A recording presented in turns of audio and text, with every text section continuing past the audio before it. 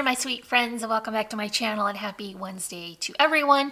I hope you're having a great week so far. We're going to be working on this flip book folio today, and this was inspired by these very sweet retro kitchen stickers that I picked up from the Dollar Tree. And so we have lots of flips here, so much space for pictures and journaling, and I also have included some folded tip outs as well, so you can really fill this book up. And so this is very simple to make, and all of the pages are the same size, so we only need one set of measurements for the pages, and that makes it much quicker and easier to create. So stick with me and we will make this together. So I'm starting the base of this flip folio with 110-pound cardstock. You really want this to be extra sturdy and nice and thick. I have 3 different pieces here.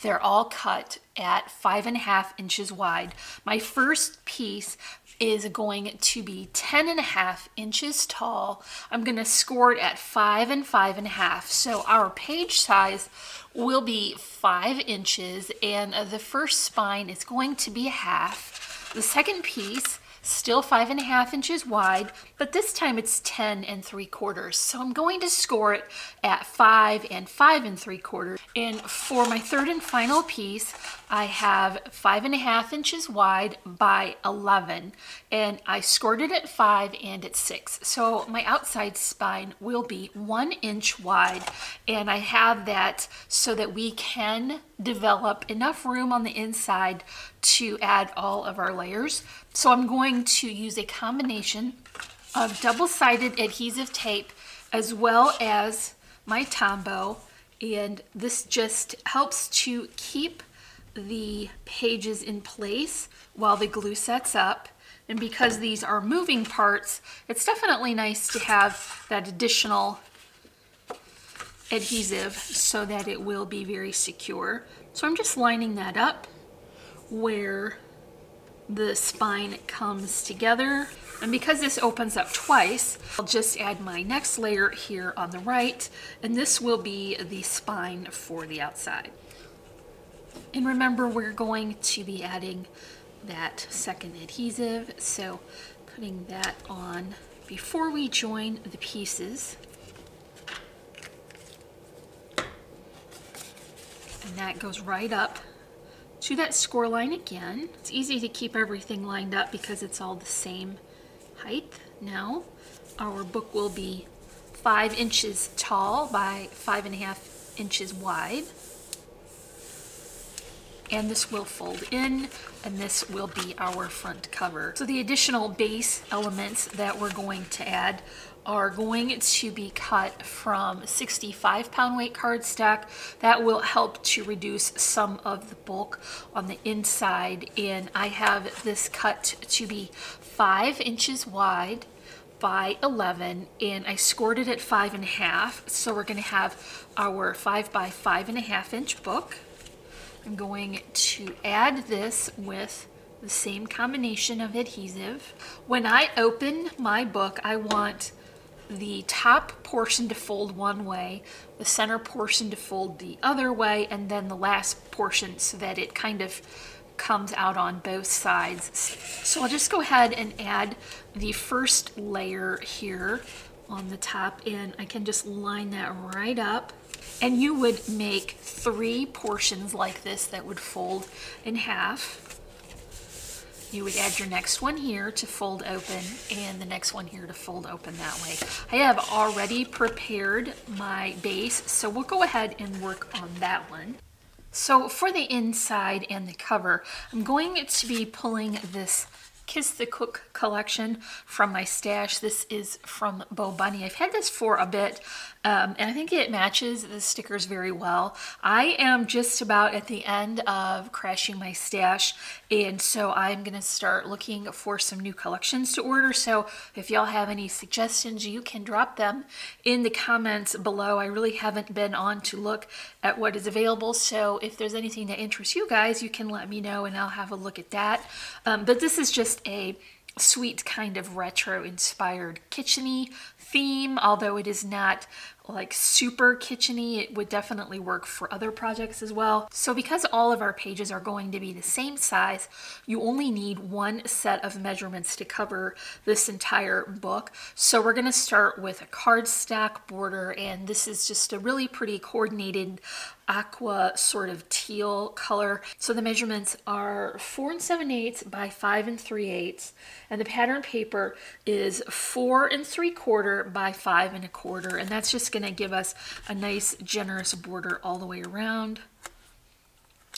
So I'm just going to go ahead and center that on the outside, and then we're going to go ahead and finish the inside of these flaps as well. And this is just some more paper from that collection. I really think this star pattern is very sweet, and I'm going to match all of the inside as well as all of the outside with each other, so all the parts that show together will be well coordinated. So I'm just going to add that here.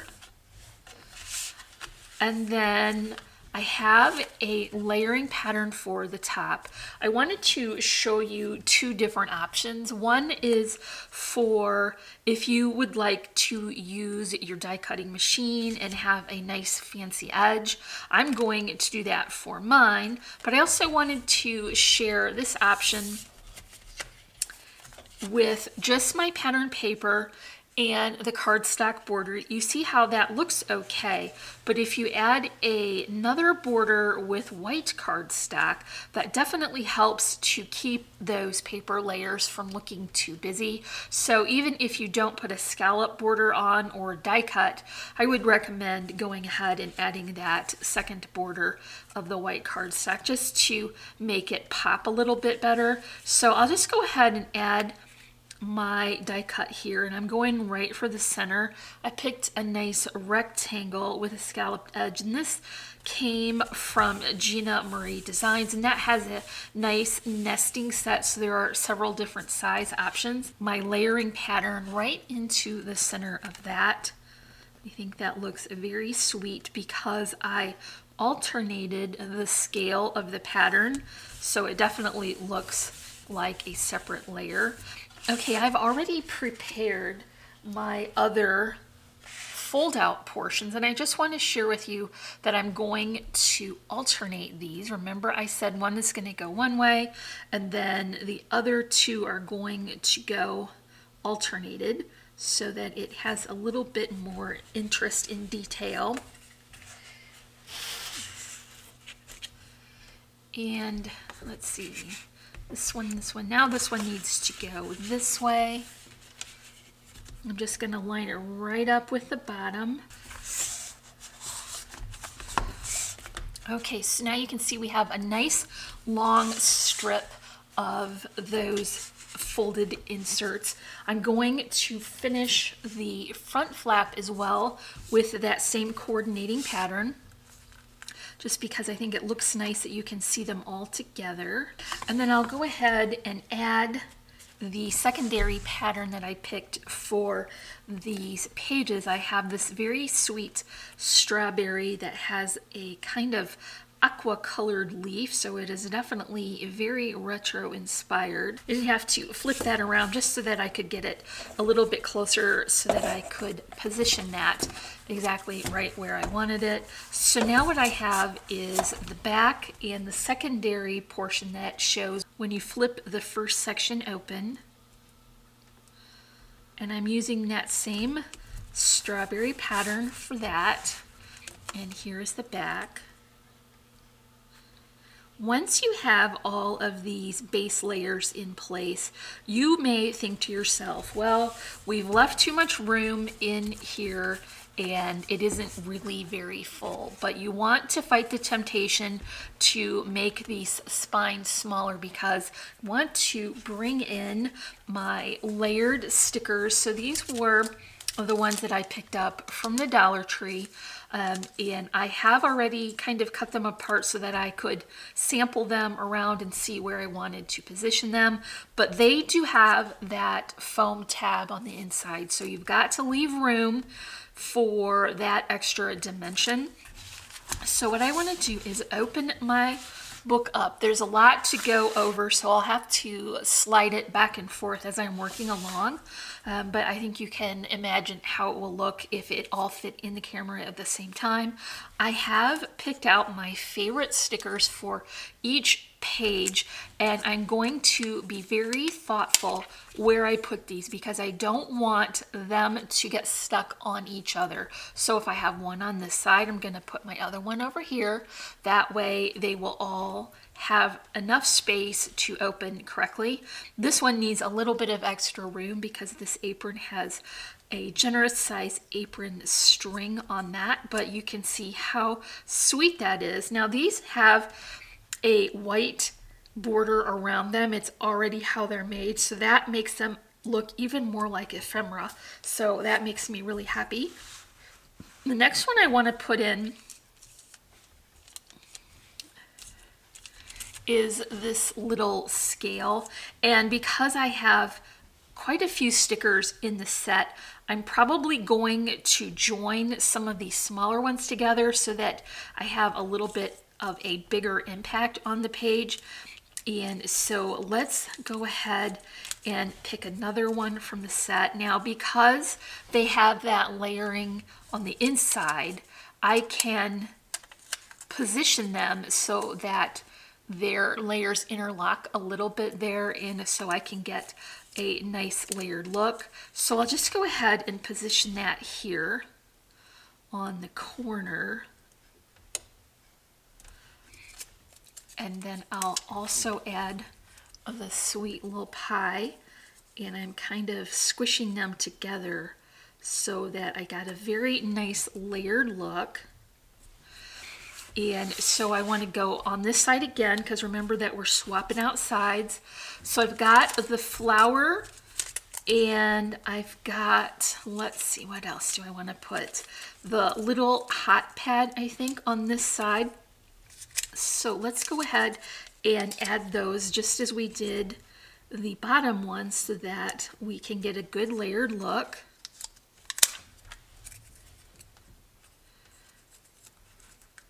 I'm just nesting them together before I give them enough pressure to be stuck down very well. Okay, so now you can see the inside is covered and we have all of our flip pages in place. What I want to do is go ahead and add a couple more of these stickers, and I can include the same layering detail I did with that sweet die cut and the polka dot on top. Now you see I have my stickers on this side, so I want to have them over here. I've got, let's see, a teacup and a bowl set, so let's add those to this corner. Keep in mind as well, if you're going to finish this with pictures or other bits of paper layering, like if you put a recipe in, you can tuck that into this layered sticker as well. So that will be a very nice layered effect. Okay, let's close that one up. And for this one, we have the same layering bit. And I've got an oven mitt to go on the bottom.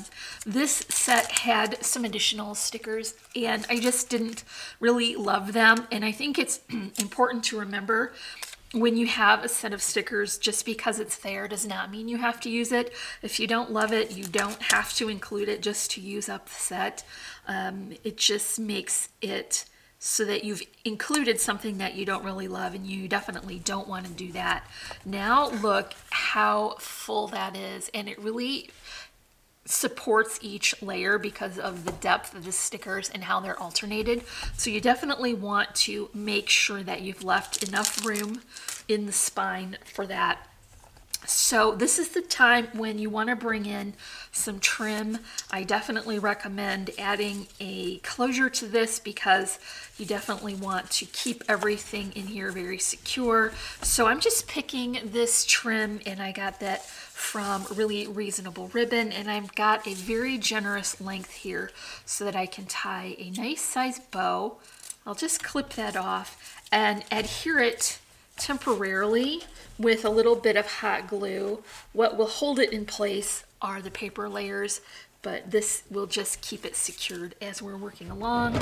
So I just got a little bead of hot glue there, and I'll press that ribbon into that. So now that's in place, I'm just gonna open this up a little bit. I think it will be easier to work with this if it is a little bit flatter on my work surface. Okay, so remember we're gonna continue to use that strawberry pattern on all of the outside layers, and I'm just continuing to add that cardstock border of the coordinating teal.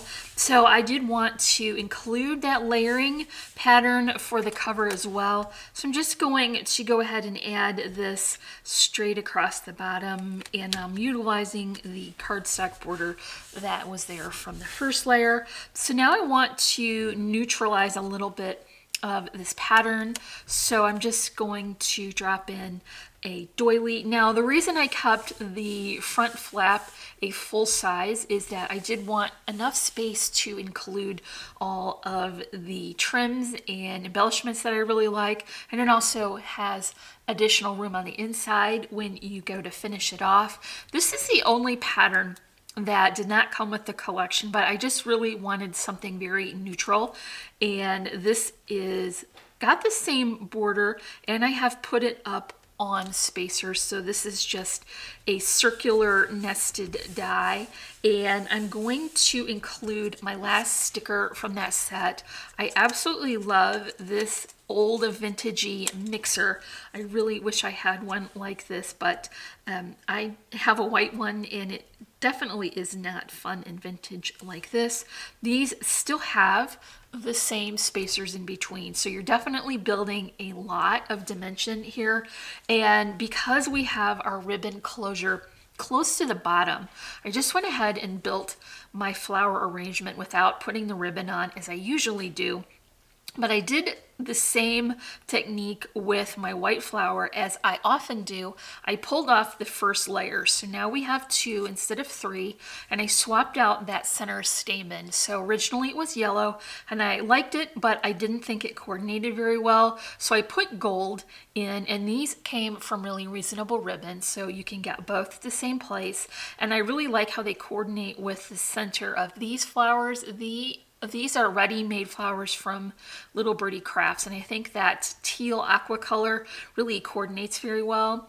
And so I've also got die-cut foliage here on the side, some netting, and loopy twine bows, and this will just hug that corner and fill that in. So I'll add that with hot glue.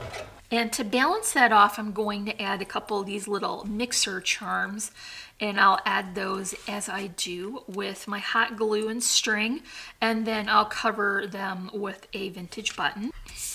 And our folio is all done. Let's put all of these pretty folds back in so you can see how the book looks when it's all folded up and tied. You may need to come in and clip your trim at an angle so that it doesn't fray, but remember to leave a generous amount here so that you can tie a nice size bow. So here is our recipe folio that we created with our stash paper and our stickers from the Dollar Tree.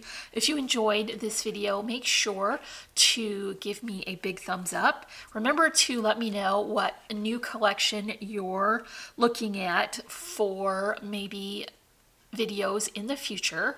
If you're not already, I would love for you to subscribe. And as always, I'm wishing you a happy and productive day, and I thank you so much for watching. Bye.